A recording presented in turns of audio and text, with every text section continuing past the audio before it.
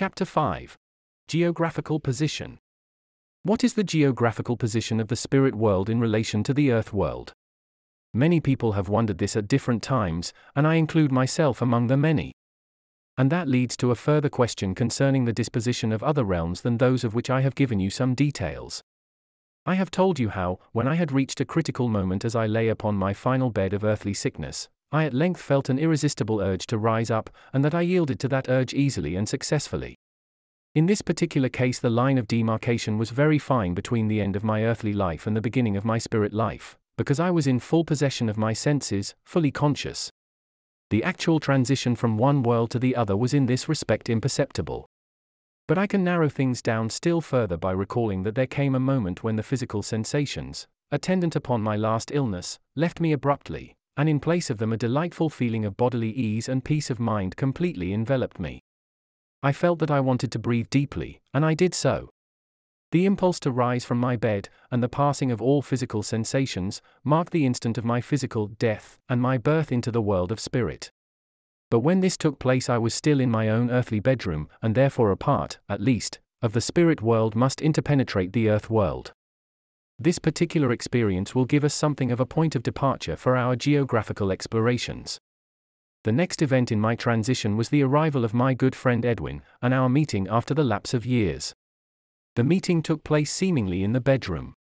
Then, after we had greeted each other and chatted for a brief space, Edwin proposed that we should depart from our present surroundings, which, in the circumstances, were rather doleful. He took me by the arm, told me to close my eyes, and I felt myself gently moving through space. I had no clear perception of direction. I only knew that I was traveling, but whether up or down or horizontally, it was impossible for me to say. Our rate of progress increased until at last I was told to open my eyes, and then I found myself standing before my spirit home. Since that day I have learned many things, and one of my first lessons was in the art of personal locomotion by other means than walking. There are immense distances here to cover, and sometimes we need to cover them instantly. We do so by the power of thought, as I have already outlined to you. But the strangest thing to me, at first, was the fact that when I moved myself through space at any greater speed than ordinary walking, I found that I had no sense of absolute direction, but one of movement only. If I chose to shut my eyes whilst traveling with moderate speed, I merely shut out the scenery, or whatever else were my surroundings. It must not be thought that it is possible to lose one's way. That would be out of the question. This absence of a sense of direction in no way interferes with our initial thought function in personal locomotion. Once we have determined to journey to a certain place, we set our thoughts in motion, and they, in turn, instantaneously, set our spirit bodies in motion. One might almost say it requires no thinking about. I have spoken to other people on these matters, and compared notes generally. It is a thing we all do when we are newly arrived in the spirit world, and we never lack willing friends to help us in our early difficulties. I have found that it is common to all here in spirit, this absence of any directional perception when moving rapidly. Of course, when we travel instantaneously there is no time to observe any object whatsoever. There is no observable interval of time between the moment we leave for, and the moment we arrive at, our destination. It will be appreciated from this factor of directional unawareness, if I may so term it, that to assign a precise location to the spirit world, relative to the earth world, is a difficult matter. Indeed, I doubt if anyone fairly new to spirit life could possibly hazard a guess as to his relative geographical position. Of course, there are scores upon scores of people who never bother their heads about such things. They have severed all connection with the earth world, and they have done with it for all time. They know positively that they are alive and in the spirit world, but as to the exact position of that world in the universe, they have no intention of troubling themselves. But our own case is different. I am in very active communion with the earth world, and I think it would be of interest if I were to try to give some idea just where the spirit lands are situated. The spirit world is divided into spheres or realms. These two words of designation have passed into current acceptation among most of those on the earth plane who have a knowledge of, and practice communication, with our world. In speaking to you thus, I have used the words interchangeably. They suffice for our purpose, one can think of none better. These spheres have been given numbers by some students, ranging from the first, which is the lowest, up to the seventh, the highest. It is customary among most of us here to follow this system of numbering. The idea originated, I am told, from our side, and it is a very useful and convenient method of conveying the information of one's position upon the ladder of spiritual evolution. The spheres of the spirit world are ranged in a series of bands forming a number of concentric circles around the Earth. These circles reach out into the infinity of space, and they are invisibly linked with the Earth world in its lesser revolution upon its axis and, of course, in its greater revolution round the Sun. The Sun has no influence whatever upon the spirit world. We have no consciousness of it at all since it is purely material. An exemplification of the concentric circles is afforded us when we are told that a visitant from a higher sphere is coming down to us. He is relatively above us, both spiritually and spatially. The low realms of darkness are situated close to the earth plane and interpenetrate it at their lowest. It was through these that I passed with Edwin when he came to take me to my spirit home, and it was for that reason that he recommended that I keep my eyes firmly closed until he should tell me to open them again. I was sufficiently alert, too much so, because I was fully conscious, otherwise to see some of the hideousness that the earth world has cast into these dark places. With the spirit world made up of a series of concentric circles, having the earth world approximately at the center, we find that the spheres are subdivided laterally to correspond broadly with the various nations of the earth, each subdivision being situated immediately over its kindred nation. When you consider the enormous variety of national temperament and characteristics distributed throughout the earth plane, it is not surprising that the people of each nation should wish to gravitate to those of their own kind in the spirit world, just as much as they wish to do when upon the earth plane. Individual choice, of course, is free and open to every soul. He may live in whatsoever part of his own realm that he pleases. There are no fixed territorial frontiers here to separate the nations. They make their own invisible frontiers of temperament and customs, but the members of all the nations of the earth are at liberty to intermingle in the spirit world, and to enjoy unrestricted and happy social intercourse. The language question presents no difficulty, because we are not obliged to speak aloud. We can transmit our thoughts to each other with the full assurance that they will be received by the person whom we are mentally addressing. Thus language constitutes no barrier. Each of the national subdivisions of the spirit world bears the characteristics of its earthly counterpart. That is but natural. My own home is situated in surroundings that are familiar to me and that are a counterpart of my earthly home in general appearance. These surroundings are not an exact replica of the earthly surroundings.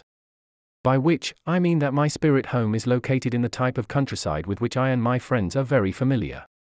This dividing of the nations extends only to a certain number of realms. Beyond that, nationality, as such, ceases to be. There we retain only our outward and visible distinctions, such as the color of our skin, whether it be yellow, white, or black. We shall cease to be nationally conscious such as we are when upon the earth plane and during our sojourn in the realms of less degree. Our homes will no longer have a definite national appearance, and will partake more of pure spirit. You will recall how, in building the annex to the library, I introduced you to the ruler of the realm. Each realm has such a personage, though the term ruler is not a really good one, because it is apt to convey something of a wrong impression. It would be much happier and far more exact to say that he presides over the realm. Although each realm has its own resident ruler, all the rulers belong to a higher sphere than that over which they preside. The position is such that it calls for high attributes on the part of its holder, and the office is held only by those who have had long residence in the spirit world. Many of them have been here thousands of years. Great spirituality is not alone sufficient. If it were, there are many wonderful souls who could hold such office with distinction.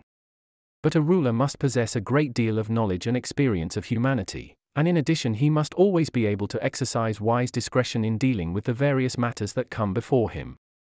And all the ruler's experience and knowledge, all his sympathy and understanding, are ever at the disposal of the inhabitants of his realm, while his kindness and infinite patience are always in evidence.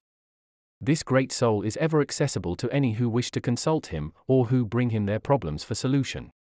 We have our problems, just as do you upon the earth plane, although our problems are very different from yours.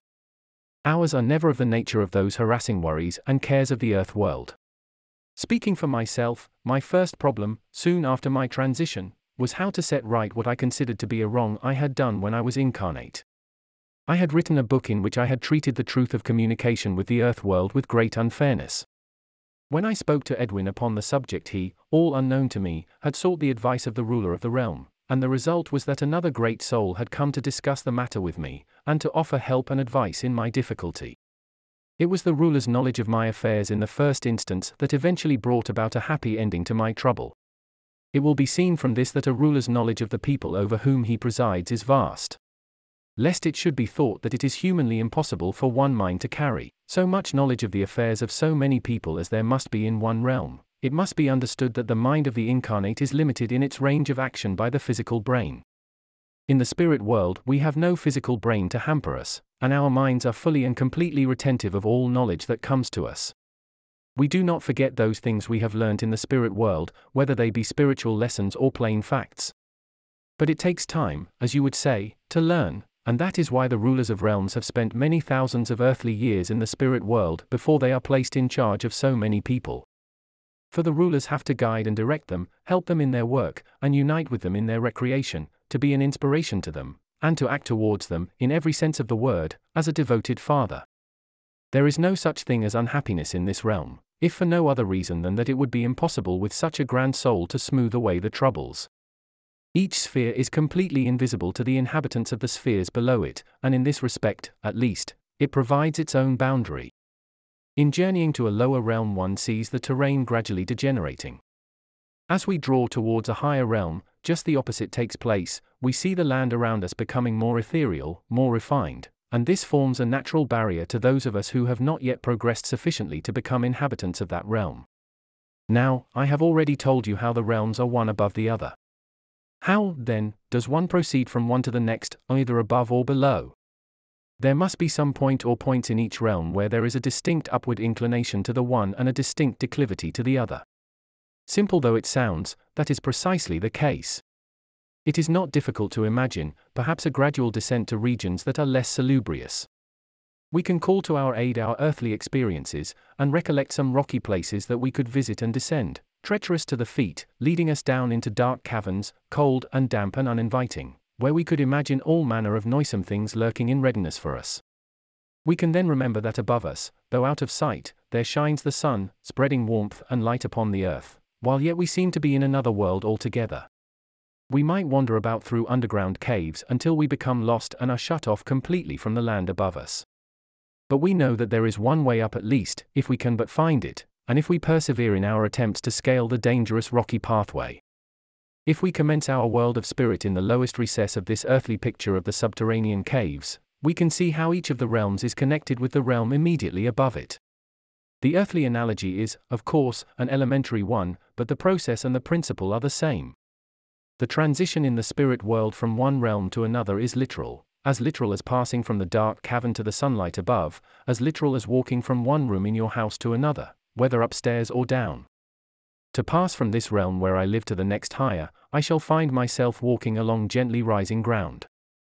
As I proceed I shall see all the unmistakable signs, and feel them, of a realm of greater spiritual refinement. There will eventually come a point in my walking when I can go no further because I shall feel most uncomfortable spiritually. If I should be foolish enough to try to defy these feelings, I should, at length, find that I was completely unable to venture a foot forward without undergoing sensations which I could not possibly bear. I should not be able to see anything before me, only that which lay behind me.